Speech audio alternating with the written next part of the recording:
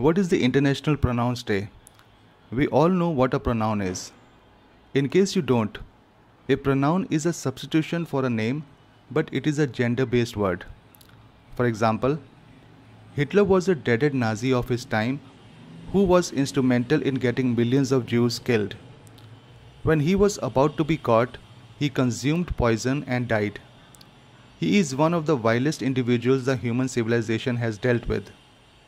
He and his are pronouns here. As you can see, we don't need to use a name all the time.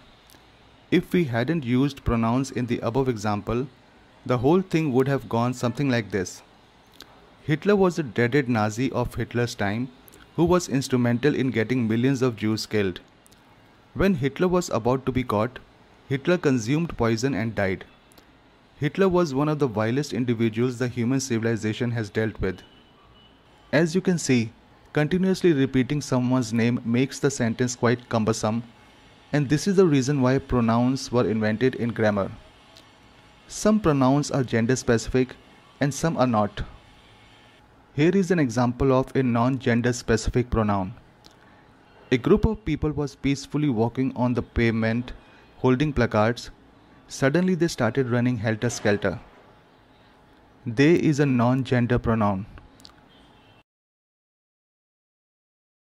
A group of people may consist of men, women, and everything in between. Non-gender pronouns are used when you cannot distinguish the conventional gender of the person or the thing or the phenomenon you are talking about. Take for example trees. You don't know the gender of a tree, at least by merely looking at a tree. How do you use the pronoun for a tree? There used to be a massive oak tree at the crossing. It was mercilessly chopped down by the authorities yesterday. It is a non-gender pronoun. In many non-English languages, a tree may be masculine or feminine. Pronouns can be of different categories.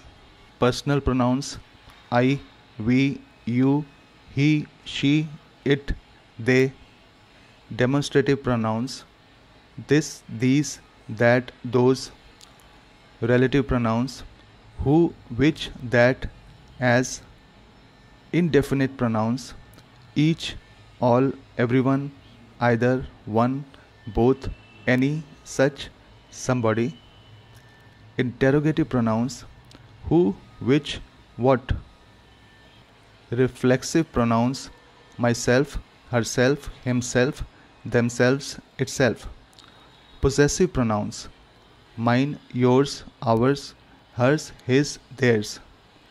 Objective pronouns, me, you, as, him, her, it, them. In fact, the list goes on and on. So what is the International Pronouns Day? No, it is not a day to celebrate the pronouns existing in all the languages, especially English. The International Pronouns Day is celebrated to raise awareness about people who cannot or do not want to confine themselves to conventionally used pronouns. People may have intersecting or fluid gender identities. A person who is a male may not identify himself as a male but a female, or neither a male nor a female. What type of pronoun does such a person use? A person who is a female may not identify herself as a female but a male, or neither a female nor a male. For such people, it is offending to be addressed as a he or a she when they don't feel like he or she. The contentious pronouns are mainly third-person personal pronouns that specifically identify the gender of a person. What do people with fluid gender identities prefer instead of conventional pronouns? This information is abundantly available on the internet. Here are a few examples. He is sitting here doing nothing can be written as Z is sitting here doing nothing. I must confess that right now I don't have much information about gender neutral pronouns, but lots of information can be found on the internet. Do the image search instead of the normal search. Well, whether you identify with a single gender, multiple genders, or no gender at all, it always pays to know contemporary pronouns.